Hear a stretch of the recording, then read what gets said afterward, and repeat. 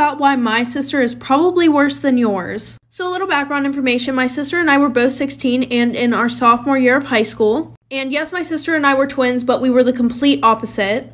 She was a girly girl and I was a tomboy. But the summer before our sophomore year, we both got grounded because we were driving my dad's car without our license and we wrecked it. So we ended up spending all summer together, which was very unusual because it was like her and I were acquaintances living in the same house. Well, over that summer, we got super close and she ended up turning me into a girly girl. She taught me how to take care of my skin, do my hair, do my makeup, and how to dress. Now, mind you, once we got into high school, she never spoke to me because I wasn't a part of the little clique that she was in. So she was like, yay, you can finally hang out with my friends and I'm super excited. So school starts, I end up becoming friends with all of her friends, and my sister's really good friends with this one boy. But she had always said that she never liked him like that. So she introduced us, him and I started talking, and we both ended up liking each other. Like for part 2. Part 2 about why my sister is probably worse than yours. So like I said, my sister and I start school, I become friends with her friends, and she introduces me to this guy that she's been best friends with for a while. Him and I end up talking, I really like him, he really likes me, and my sister would always hype me up. She would be like, oh my god, you should get with him, he's such a nice guy, you guys would look so great together. So the one night he asked me if I wanted to go on a date with him, and of course I said yes, so I ran to my sister's room, I was so excited to tell her.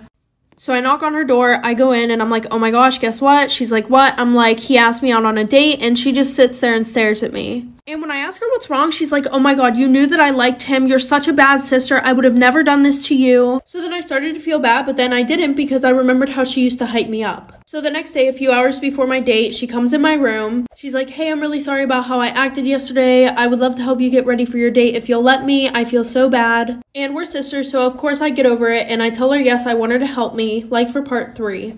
Part 3 about why my sister is probably worse than yours. So like I said, she asked me if I want help getting ready. I say yes. And my family's super Italian, so we have thick, dark hair that grows in everywhere. Like I literally have a unibrow and the peach fuzz that's above my lips looks like a mustache. So my sister's like, hey, do you want me to wax your face? And I say yes. And she definitely wasn't over the situation and she wanted me to be in pain because I begged her to use this IPL device on me called U-Like, which was basically at-home laser hair removal but safer, and it did not hurt at all. So my sister hasn't had to deal with hair in literally months. So I beg her to use U-Like on me and she's like, no, either you can let me wax you or you're going on this date with a mustache. So of course I gave in to her waxing my face. We go grab my mom's wax, which has probably been sitting in her cupboard for literally 6 years. My sister puts it in the microwave and then I lay down on the kitchen table and she goes to put the wax on me. I already knew this was going to be painful. As soon as the wax touched my skin, I literally started screaming. And she was like, stop being a baby, and she put more on me. I knock the container over, it gets all over me. When I get to the hospital, I figure out that I have 3rd-degree burns, and my sister did it on purpose.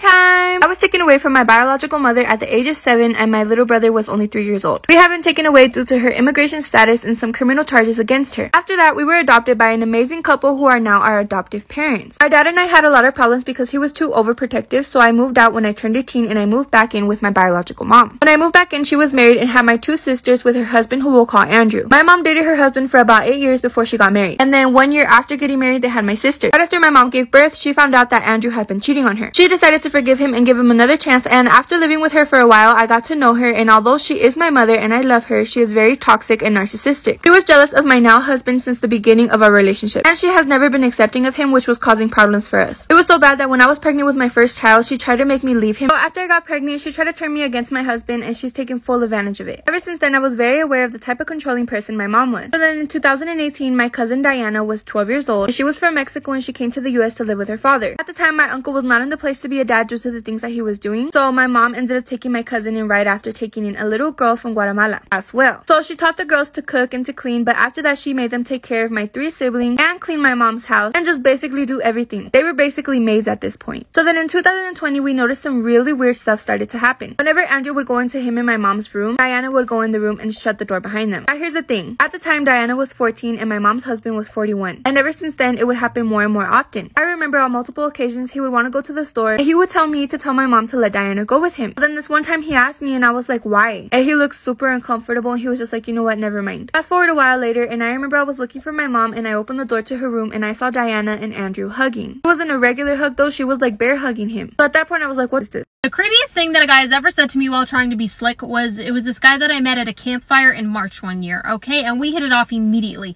It felt like we'd known each other forever. We could just talk and talk and talk. We had all these similar interests. There was maybe a little bit of a narcissistic element to our relationship because I was like, oh my gosh, he's just like me. So we started hanging out more and more until we were seeing each other every single day. And after we'd been seeing each other every day for several months, we were sitting on the couch. Just to paint the scene, I'm on one side of the couch, he's on the other. I'm eating a dinner that he cooked for me, which feels relevant because this just feels like some real Joe Goldberg level. He was on the other side doing God knows what on his laptop.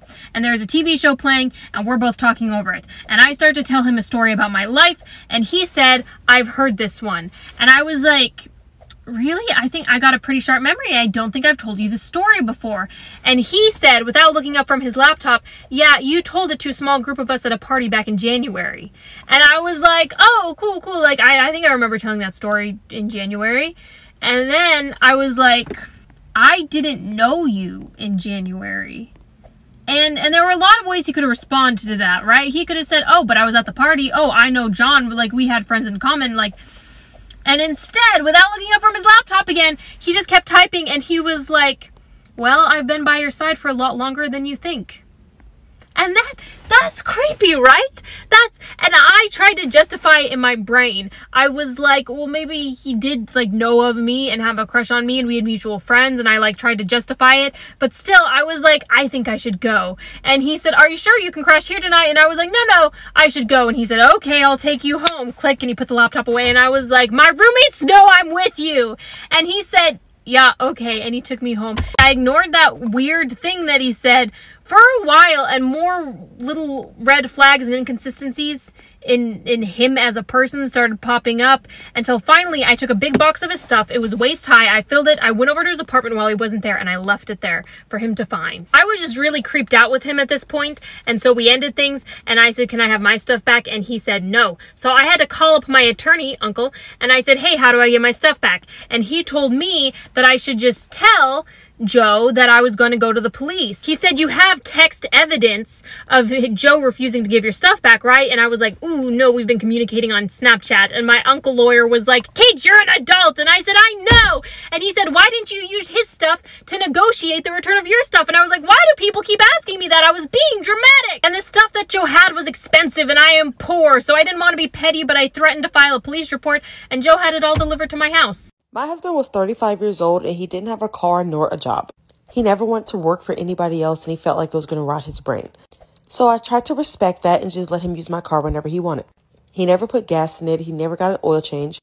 And I started to get fed up. Then I'd tell him, okay, that's it. I'm done. I need you to get a job. I'm losing respect for you. He gets an attitude, grabs my keys, storms out the door.